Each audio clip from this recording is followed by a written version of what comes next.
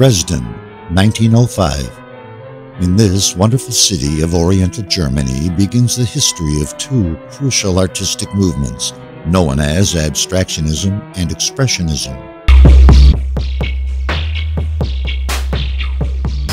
The style of an artist is the fascinating, mysterious, unique interpretation and synthesis of several factors.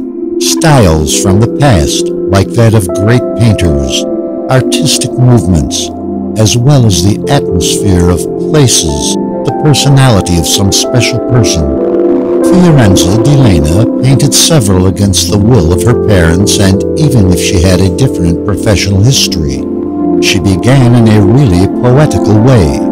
When she was 12 years old, she lived in Este, a small yet of great cultural tradition city in the north of Italy.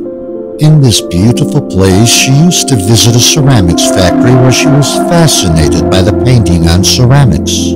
The factory owner noticed her passion and invited Fiorenza to attend their work as a hobby.